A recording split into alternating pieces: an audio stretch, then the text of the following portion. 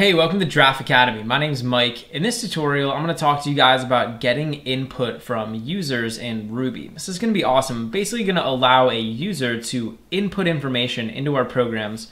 We're going to store whatever they input into a variable, and then we're going to print out that variable along with a message that basically just says hi to whoever entered the information. So in order to get information from the user, we're actually going to have to do one thing. And if you've been following along with this course, we've been using this Atom runner program in order to run our Ruby files. And this is a really awesome, convenient way in order to just run a Ruby file. But here's the problem. If we want to get input from a user inside of our Ruby programs, we actually can't use this little Atom runner plugin to do it. We're going to have to use something called the terminal or the command prompt. Now, if you're on Windows, this is a program called the command prompt. If you're on Mac, it's called the terminal. Basically, it's an environment where we can interact with our computer using text. And in order to interact with the computer and input information into our Ruby programs, we're gonna have to use the terminal. So the first thing I wanna do is just show you guys how to set that up, and then we'll look at getting input from the user. So this is gonna be instructions for doing this inside of Atom. Over here, I'm just gonna go over to the preferences inside Atom or the settings. And down here, I'm just going to click this install tab, and I want to search for a package. We're looking for a package which is called Platformio-IDE terminal. So search for this, and you'll see it shows up over here, and I actually already have it installed, but you want to install this Platformio-IDE terminal.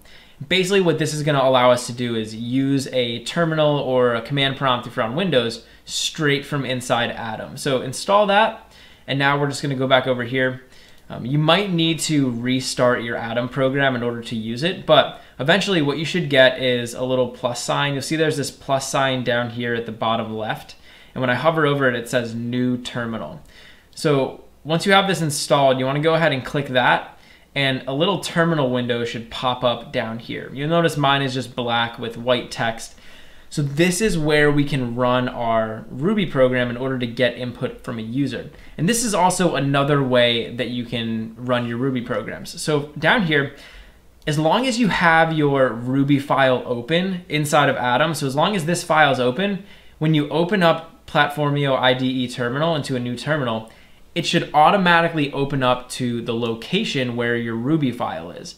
Now, I'm not gonna get too into like using the terminal in this tutorial, but essentially you can navigate through the different folders and the different files inside of your computer using the terminal or the command prompt.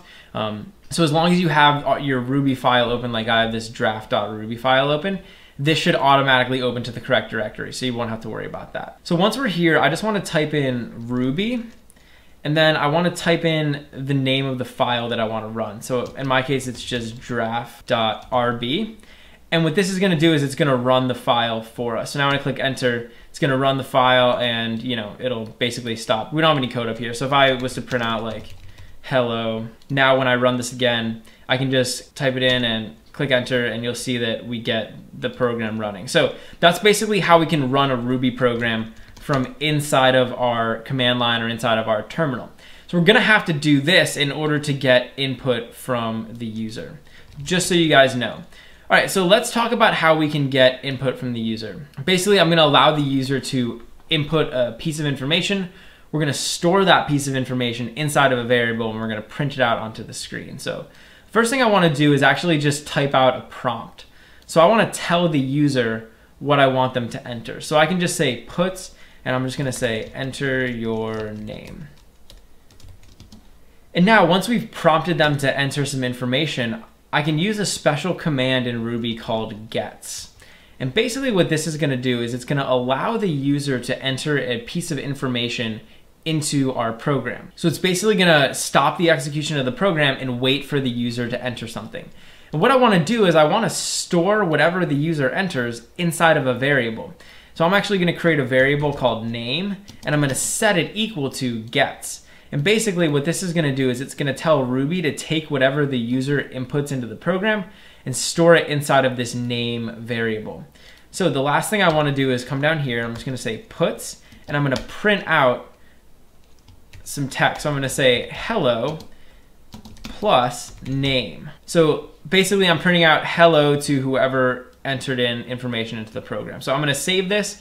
Now I'm gonna come down here and I'm just gonna run this program. So you'll notice if you click the up arrow on your arrow keys on your keyboard, it'll actually just insert the last line that you entered. So I just click the up arrow here. And now when I click enter, you'll see that it says enter your name.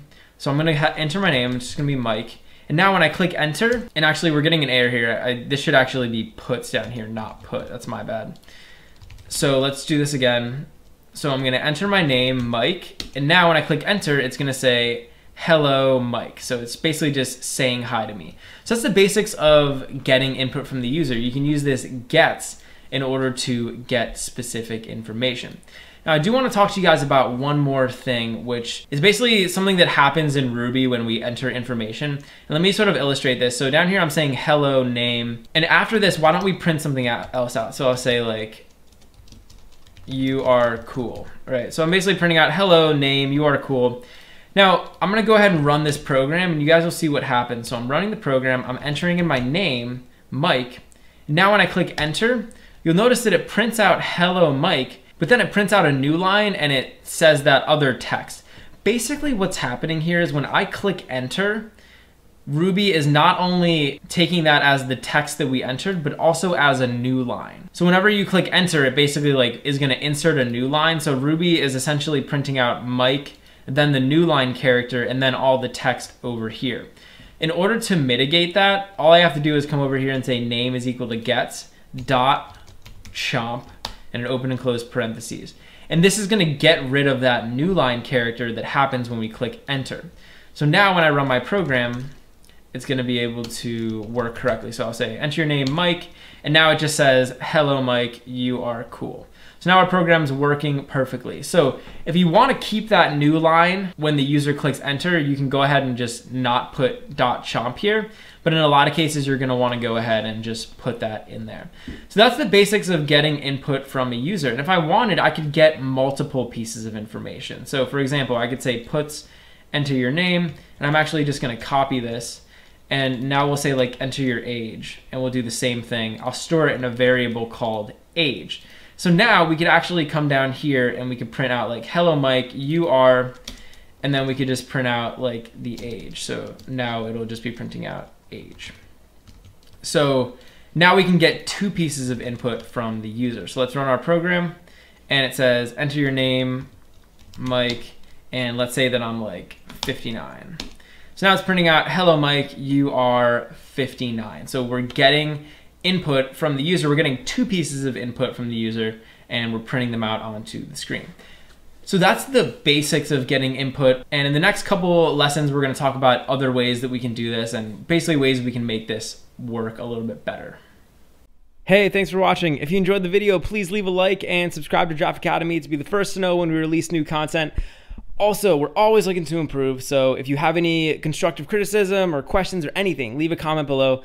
Finally, if you're enjoying Draft Academy and you want to help us grow, head over to draftacademy.com/contribute and invest in our future.